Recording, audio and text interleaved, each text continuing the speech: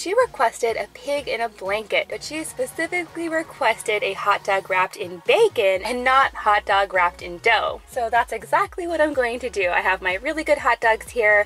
I'm just gonna wrap this bacon around. Now I just pop this into the oven for about 20 minutes or until the bacon is cooked all the way through and is nice and crispy. That done, it's time to move on to the fruits and veggies. Let me know in the comments down below, do you consider a cucumber a fruit or a vegetable? To go along with the cucumbers, I'm going to be adding something that is definitely, no questions about it, a fruit. This is just a little tiny Fuji apple. For Allison's snack today, she chose good old classic Lay's potato chips. For Allison's lunch today, she chose strawberry shortcake. So this is definitely a fun little DIY for lunch. She requested lemonade for her drink. Our official taste tester for this lunch is going to be Mackenzie, so we'll go ahead and build that strawberry shortcake and then she can give it a try. My favorite was the strawberry shortcake.